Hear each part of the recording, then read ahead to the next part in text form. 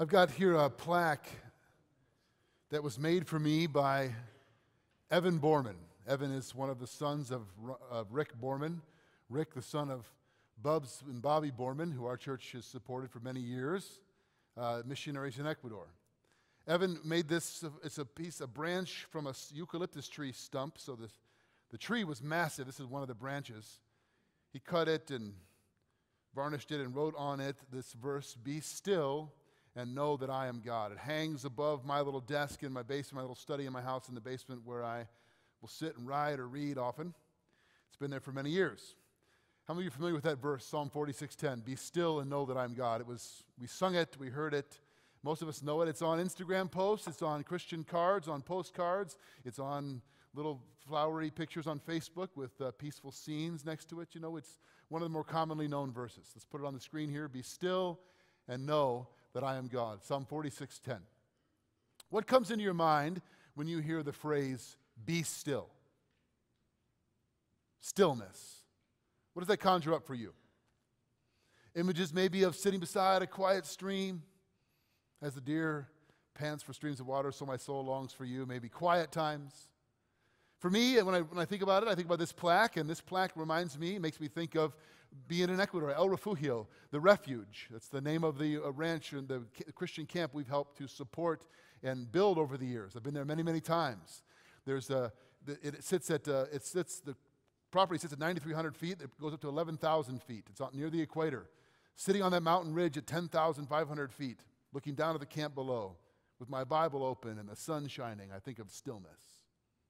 Most of us maybe don't imagine that, but you imagine some sort of scene where you're having your time with God. Maybe it's the stillness of a morning in your favorite chair, a cup of coffee, tea, or whatever it is you drink, and when you have your Bible open. But actually, few of us know the context, I think, and understand in which this verse is given. And I think if we do, it'll shock you a little bit. It'll also round out and give you a whole new understanding of what the psalm is really telling us. It takes on a very different depth of meaning when you understand the verses that surround it. It's full of encouragement for God's people, but it's not exactly a call to a peaceful, quiet time. In fact, it's saying something quite different, actually. So let's read together. Actually, I'll read. You can follow along. Psalm 46, the whole psalm, and try to make sense of where verse 10 falls and how it might apply to us. Psalm 46. God is our refuge and strength, a very present help in trouble. Therefore we will not fear though the earth gives way, though the mountains be moved into the heart of the sea, though its waters roar and foam, though the mountains tremble at its swelling. There is a river whose streams make glad the city of God, the holy habitation of the Most High. God is in the midst of her. She shall not be moved. God will help her when morning dawns. The nations rage, the kingdoms totter. He utters his voice, the earth melts. The Lord of hosts is with us. The God of Jacob is our fortress. Come, behold the works of the Lord, how he has brought desolations on the earth. He makes wars cease to the end of the earth. He breaks the bow and shatters the spear. He burns the chariots with fire. Be still and know that I am God. I will be exalted among the nations. I will be exalted in the earth. The Lord of hosts is with us. The God of Jacob is our fortress. The superscription in your Bibles, most of them have this in the Psalm, that says to the choir master of the sons of Korah, according to the Alamoth, a song. Putting that together, the sons of Korah were ancient Israelite songwriters, worship leaders. They wrote this as a hymn to be sung by God's people, submitted it to the choir master of the Alamoth, we think is a reference to the tune to be sung. So unlike some of David's poetry, which later are put into psalms and songs for God's people, this is, from its inception, was a hymn, a song to be sung by God's people. Specifically sung by God's people in times of trouble or distress or hardship. We're going to sing a great hymn at the close. We've been singing hymns massively put together by Terry and Sarah and the team to remind us they're chosen, put together. Why? To encourage our hearts, to inform our minds, to shape our theology as we sing them. The same is true of the Psalms, specifically this one. They wrote this for God's people to sing, to encourage them about who God is and what's true. A refuge when all around you is not calm and is not still, but seems like it's in chaos. In fact, the entire psalm is a poetic contrasting of the violence and chaos of the world and the refuge and security of the presence of God. That's the first thing we'll look at here, the refuge. The psalm begins by saying God is our refuge and strength, a very present help in trouble. He's the refuge. The word very present, it literally means, the Hebrew phrase is nimsat meod. It means to be found greatly. So we often would say, if someone's present, I wouldn't say of you, you're present, you're very present, you're present. Some of you are more present than others. Well, that'd be a matter of pain. Are you present here? Are you here or not? Well, you could be physically present in a place and not paying attention, I suppose. But what does it mean to be very present? Literally, the Hebrew construction means to be found present, experienced, attained that way. What the writers are saying is, in the midst of chaos and trouble, God is found very present. He's present, he's found greatly present. What's your experience? When times of difficulty or pain or trouble come, do you tend to feel God's presence or his absence? Is he closer to you in your experience or further away? For many of us, one or the other. It's not a time when we stay neutral about the presence of God. We either experience him, find him present greatly, very present help, or we feel him distant. C.S. Lewis said that God whispers to us in our pleasures, but he shouts in our pain. It's his megaphone to rouse a deaf world. The psalmist is saying, God is our refuge and strength, and he's especially so in times of trouble. Very present. The imagery is important here. He goes on then in verse 2 to say, therefore we will not fear, though the earth gives way, though the mountains be moved to the heart of the sea, though its waters roar and foam. Mountains in Hebrew poetry were symbols of permanence and security. The mountain of the Lord. Big, solid things that can't be moved, you can count on the mountain. Who will ascend the hill of the Lord? Who will climb his holy mountain? The sea in Hebrew poetry, in Hebrew worldview, in ancient Israelite mindset, was the symbol of chaos and darkness and evil. So to say the mountains be moved to the heart of the sea is to say, literally, when all hell is breaking loose. When those things in your life that seemed most permanent and most secure, that you thought you could most count on, are crumbling around you. When the thing you thought was most solid is falling apart, or so it seems. This is a terrifying picture. How quick we are to abandon the idea of God's presence in those moments. I know for most of you, if I asked you about God's omnipotence, is God all-powerful, you'd say, yes. Is God all-knowing, omniscience, you'd say? Is God omnipresent? That was a little quieter. And I would say yes, too. We know that theologically. But when those things that we thought were most secure are falling apart, our health, our job, the life of someone we love, the first time you lose a parent, or God forbid, a child, when the worst of the worst seems to be happening, can you say yes to the omnipresence of God? Is he present then? The psalmist is saying he doesn't feel like it, but yes, he is still our refuge and strength, our very present help in trouble. Listen to what A.W. Tozer writes about this in his classic book, The Knowledge of the Holy.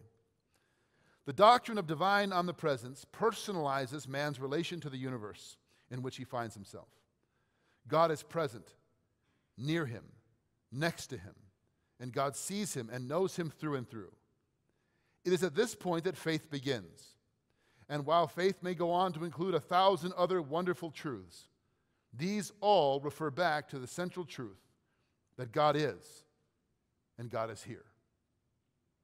Faith begins in knowing that God is and God is here. That's what the psalm begins then saying, God is our refuge and strength, a very present help in times of trouble, even in the worst of times, even when it feels like everything is crumbling around us.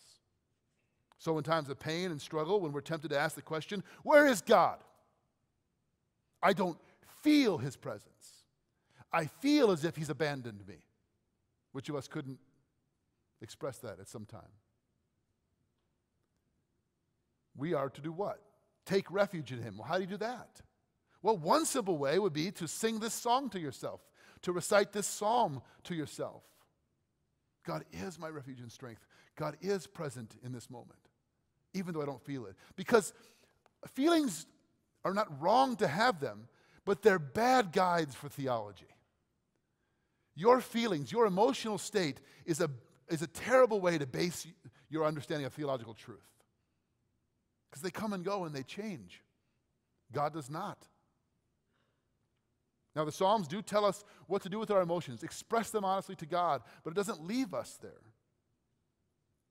God is our refuge and strength. God is our very present help. On the worst day of your life, when everything seems to be coming apart, God is. Now, in the middle section of the psalm really breaks up succinctly, perfectly, into three sections. There's a shift in the imagery from chaos of mountains falling into the sea to the peace and joy of a river flowing through the city. This section we're just going to call the river. The refuge, section number 2, the river. There's a key contrast here between the images of the sea, waters, and rivers and streams. Let me try to explain this to you, if there are those of you that may be less familiar. In the Old Testament, as I mentioned, the images of a sea and large bodies of water was synonymous with the abyss, darkness, and chaos. We read in Genesis chapter 1, right, that darkness was over the face of the deep. The Spirit of God hovered over the surface of the waters. The waters were a symbol of where evil dwelled, where chaos lurked. In the beginning, darkness, the deep, chaos. And what does God bring out of that chaos? Order.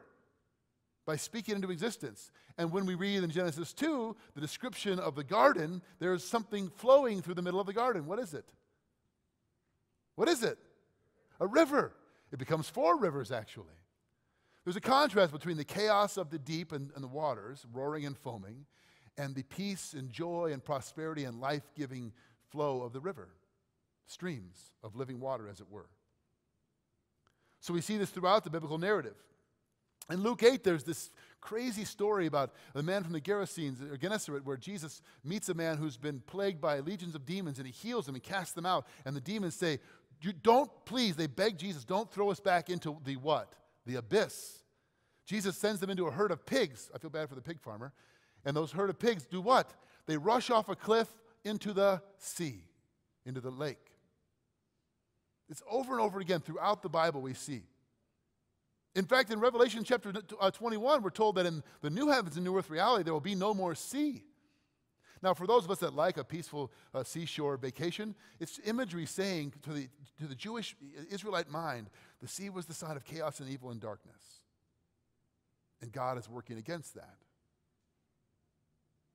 The river, we're told, there's a river whose streams make glad the city of God, a holy habitation where the Most High dwells. Let's read verses 4 through 6. There is a river whose streams make glad the city of God, the holy habitation of the Most High. God is in the midst of her. She shall not be moved. God will help her when morning dawns. The nations rage, the kingdoms totter. He utters his voice, and the earth melts. What does this mean? A river whose streams make glad the city of God. This is describing a reality that doesn't exist. Anybody here been to Jerusalem? There is not a river running through the city, is there? There's no river. There wasn't that either. The closest we can come historically is during Hezekiah's reign, when he saw the Assyrian army coming to lay siege, and he dug a tunnel from a spring to make an underground stream to outlast the siege. There's no river. I've been in Hezekiah's tunnel. It's not a river. What is the Psalms telling us here? There is a river whose streams make glad the city of God. The city of God is Jerusalem. It's a prophetic pointing forward to a reality that's happening now and a reality that will come ultimately perfectly someday. It's pointing us to Revelation chapter 22, verses 1 and 2. Then the angel showed me the river of the water of life, bright as crystal, flowing from the throne of God and of the Lamb through the middle of the street of the city. Also on either side of the river, the tree of life with its 12 kinds of fruit, yielding its fruit each month. The levels of the tree were for the healing of the nations. There is going to be a river running through the city of God. And this ancient psalm given to God's people to sing is kind of also gives us a hint of a prophetic vision of what's to come. But do you see the contrast? Chaos all around you, mountains falling into the sea, nations in uproar and violence and war. And yet all the while, even now, a river running through the heart of the city. Well, where is the place where God dwells now? What is the dwelling place of God? Heaven? Is he just far away? Is God off in heaven while we're down here in darkness and chaos? No, we're told he dwells in us by his Spirit, that we are his temple. He dwells in his people, in his church. So the psalmist is saying there is a reality to this river running through the place where God dwells even now. And we wait for it to be fully realized someday. The streams of living water running through the hearts of those who belong to him by faith now. Nations in uproar. Kingdoms colliding. And yet, there's joy. There's security because of the river. That's what the psalm is talking about. The point of all this is there's a spiritual reality that's not yet fully realized, but no less real and true. John 7:38 and 39 says, whoever believes in me, as the scripture has said, out of his heart will flow rivers of living water. This is all over the Bible, Old and New Testament. Zechariah 14, verse 8, and on that day living water will flow out from Jerusalem, half of it toward the eastern sea, the other half toward the western sea, in summer and winter alike. Isaiah 35, verse 6, then the lame will leap like a deer, and the mute tongue will shout for joy, for waters will gush forth in the wilderness, and streams and rivers in the desert. Isaiah 44, verse 3, for I will pour out water on a thirsty land, and rivers on the dry ground. I will pour out my spirit on your descendants, and my blessing on your offspring. Come, all who thirst, come to the waters, and you without money, come and buy and eat. Isaiah 58, the Lord will always guide you. He will satisfy you in a sun-scorched land. You will be like a well-watered garden, like a spring whose waters never fail. The psalmist is simply saying, though you look around and it feels like all is chaos and all is darkness and all is falling apart, there is a river whose streams make glad the city of God. Not just someday, but right now. That's what he's calling us to know and to rest in, the psalmist. You notice that in your Bibles, if you have your Bible, in each section, after each section of Psalm 46, off to the right, some of your Bibles will record this, most do, there's a little phrase in italics. It's the word Selah. Do you see that? After each of these three sections. That's a word its perfect translation is a bit lost to us. Most think it's from the root word meaning rest. That it's perhaps a musical notation, meaning pause. Do I have that right, Dr. Strand? Who taught it, this, pause or rest in the music, but also may have spiritual implication as well, that we not only pause in the music, we also rest and reflect on what it is we're singing and saying to ourselves. It fits perfectly thematically here. Three sections: the refuge, rest; the river, rest; and the last section, the rest. The rest of God. We're being invited to consider the sovereignty of God throughout human history, how God is so much greater than nations or empires or civilizations, and to rest in that. But it's in a peculiar way. Let me read verses 7 through 11. The Lord of hosts is with us. The God of Jacob is our fortress. Come, behold the works of the Lord, how he has brought desolations on the earth. He makes wars cease to the end of the earth. He breaks the bow and shatters the spear. He burns the chariots with fire. Be still and know that I am God. I will be exalted among the nations. I will be exalted in the earth. The Lord of hosts is with us. The God of Jacob is our fortress. Now that phrase, in verse 7 and verse 11, the Lord of hosts is with us. Lord of hosts is a fascinating title for God. Lord, in all caps there, is the word name of God, Yahweh. And the hosts, it comes from the word Martin Luther translates it, Sabaoth, Lord, Sabaoth, his name, and his great hymn, a mighty fortress is our God, which he based on Psalm 46. It literally means the hosts of heaven. It's the warrior God term, the God of the armies, the God of warfare, the God who's at the head of the armies of heaven. That's the Lord of hosts.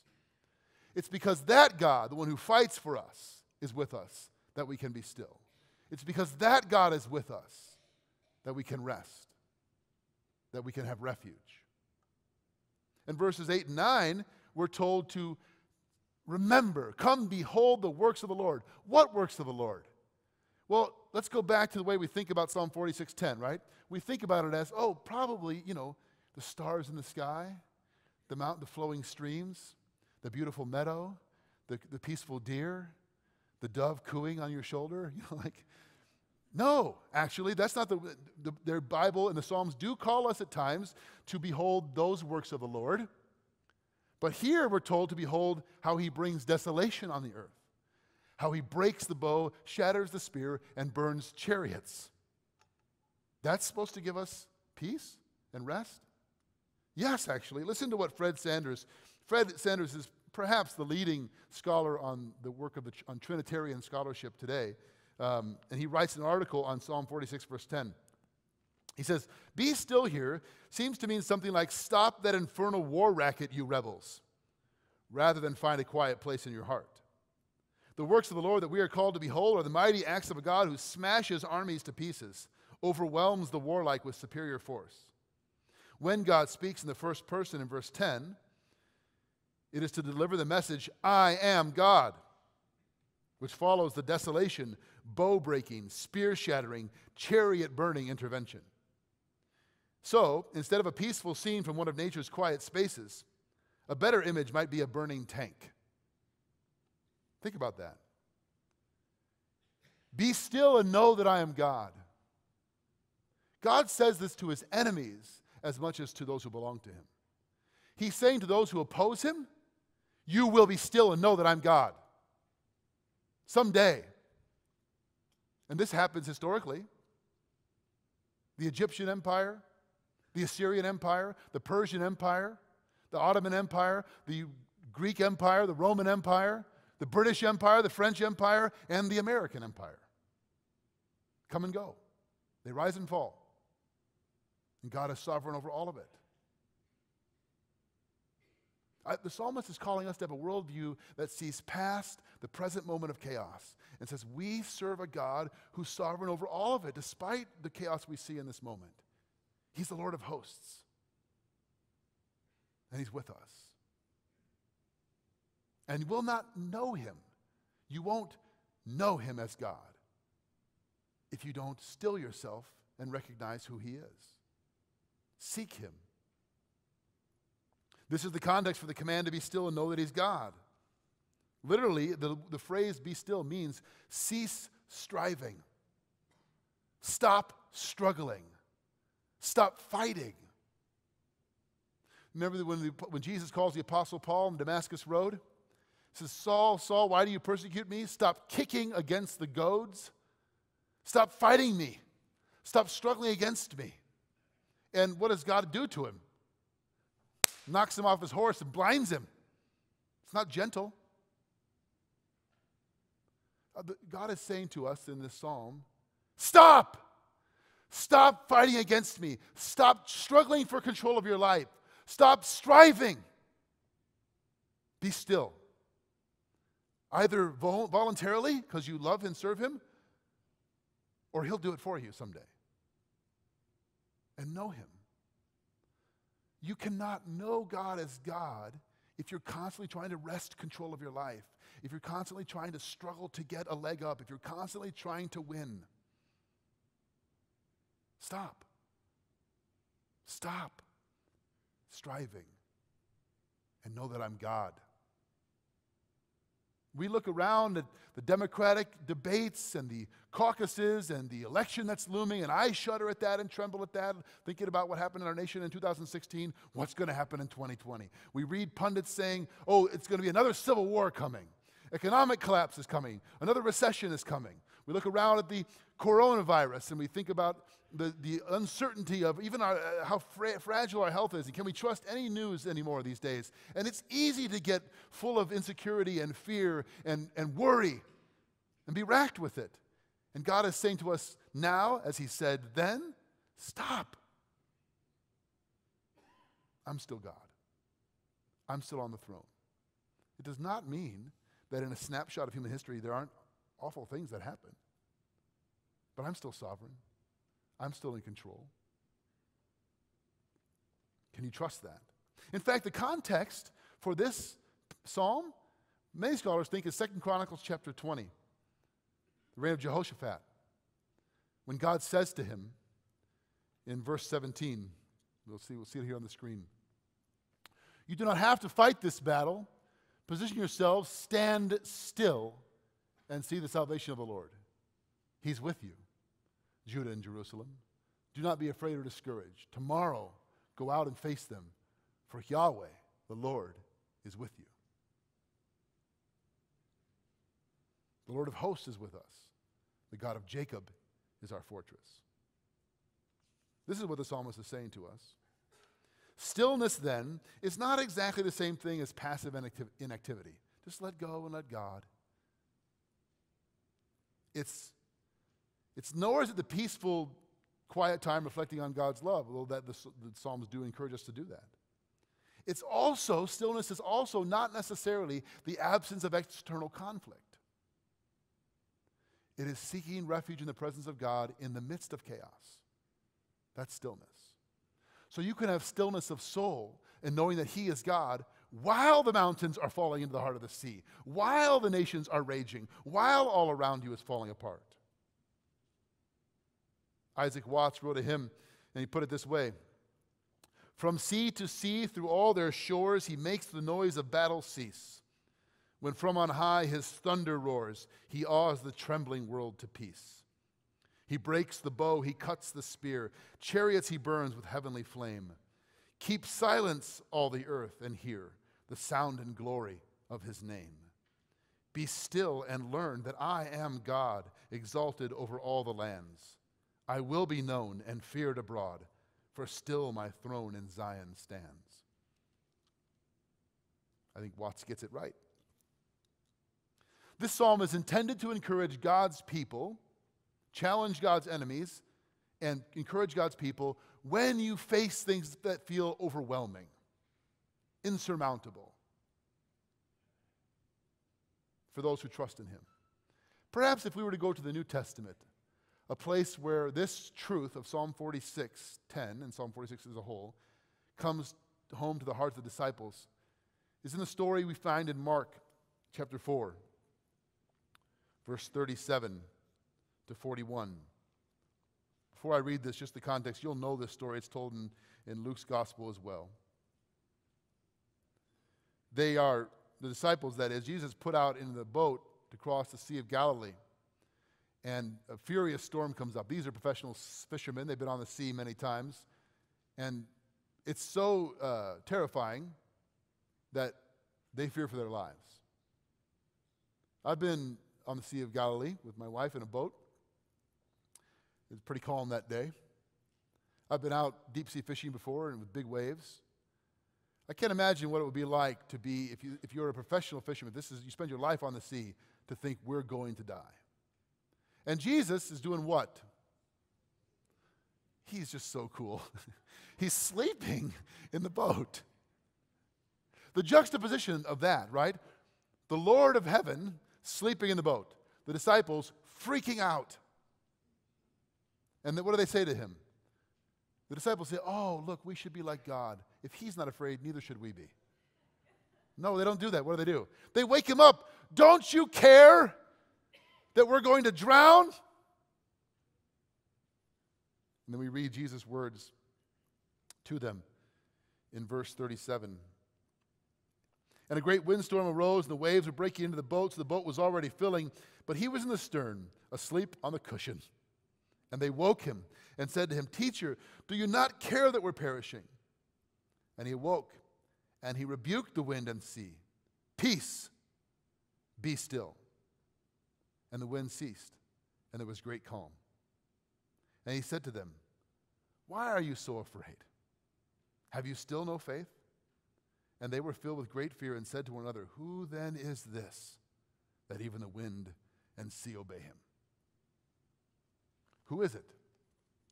It's the Lord of hosts. It's the God of Jacob. He is our fortress. He is our refuge. He wants to be your very present help in times of trouble. Do you know him that way? Not as the God of theological ideas you think about or study. Not as the faith of your parents or grandparents. Is he your refuge, your strength, very present to you?